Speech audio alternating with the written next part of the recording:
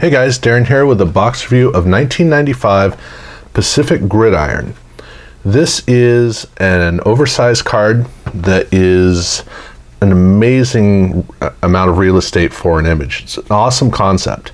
And I have opened a lot of these boxes over the years. Mostly I was buying these in 96 and 97 because they didn't really sell all that well.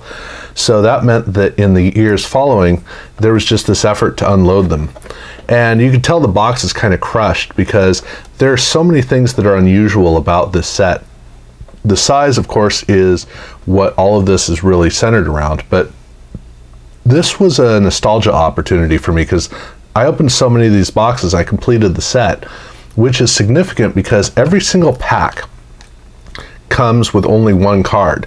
36 pack box for a 100 card set means you have to buy at least 3 boxes to complete a set. So I probably opened 5, maybe 6 boxes. Got a lot of parallels, but so for me this was a big nostalgia opportunity. But first I want to talk about why the box is crushed, and that's because when every single card is in the wrapper, the wrapper is a nice tight fit. And there's initially some buoyancy to it because there's air inside, and so the packs fill up the whole space, but then over time they compress down, and so the packs actually took up probably about 60% of the box. So when I opened it, it looked like there were a lot missing, but there were none missing. So that's just a thing to keep in mind. You might open it up and it looks like, if you get a box, it might look like there aren't enough packs. If you count them, you'll find that there are enough in there. And originally I was thinking of doing this as a box rip, going pack by pack, because it's only 36 packs, and I'm glad I didn't, because the problem with opening these packs is normally you've got a certain amount of space here, so that means that you have the ability to really get in there and grab hold and get a certain amount of room to work. These cards, because they're 1 per pack, there's virtually no room in the pack. That way it keeps everything rigid and tight. So that meant that when I would pull this to the side, there was very little real estate to grab hold and get a good pull. So it actually took me a little extra time to open each pack, which was kind of annoying. But at any rate, like I said, opening up a box of these cards gives you 36 cards, but every 9 packs gives you a parallel. So there are actually 32 cards for the set out of this box. So that means that you would have to buy at least 4 boxes, because 3 boxes with no doubles is still going to get you about 4 cards shy of a complete set.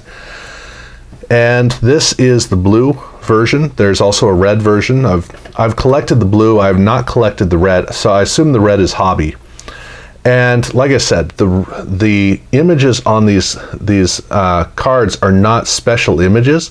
It's just that all the real estate gives you some really impressive uptight shots of each one of the pictures, which means that these cards, which normally wouldn't work all that well for a normal card, they work beautifully for the large landscape that we've got to work with on them. So that's really what this card set is about. That's what makes it great.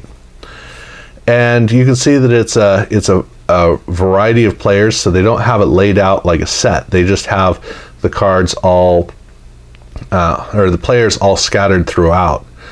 And I've never been a fan of that because I'm more of a logical person, so the scattered quality of the set is kind of annoying.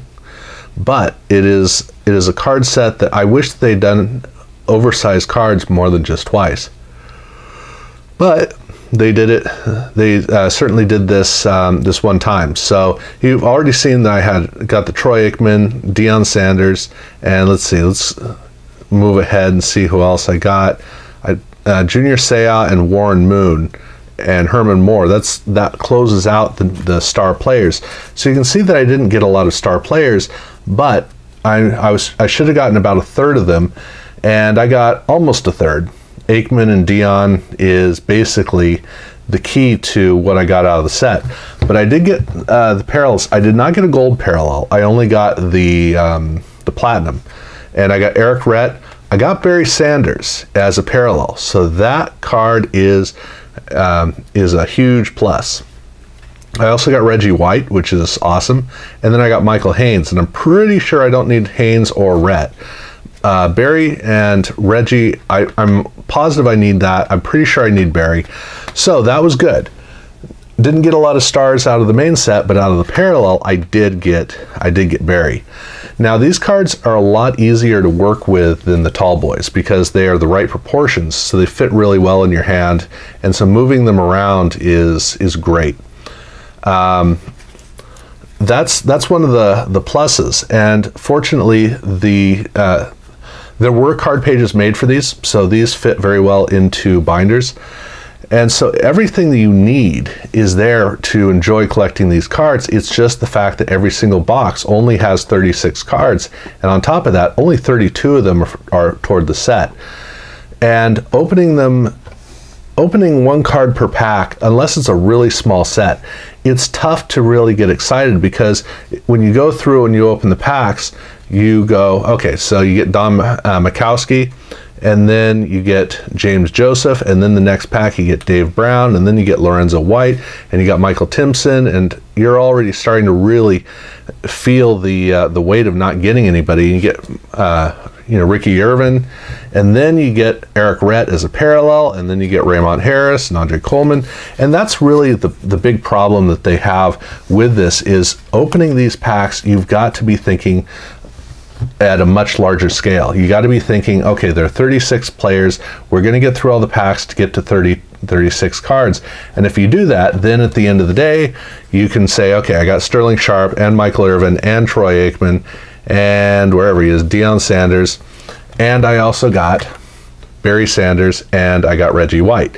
And so you can think in that term when it's all done, but during the process, it's not that exciting of a process, although it does make it a lot more enjoyable when you do finally get a star player out of it. So for me, I'm glad that I got this experience back when I was collecting the set through getting multiple boxes, because I got to experience it the right way. Collecting it now is, they charge too much. I mean, for why somebody would charge $40 or $50 for a box of this, it's just somebody who doesn't understand what's inside the box, and people buy it for that price, which more of the same. So I really wish that these were less affordable, because then, were more affordable, because then we could have fun with them. But I was glad to be able to go through the process and experience it, and again, getting the Barry Sanders and the Reggie White, that was a good perk. But yeah, I guess that's about all there is to it. So fun nostalgia for me. Yeah, thank you guys for watching.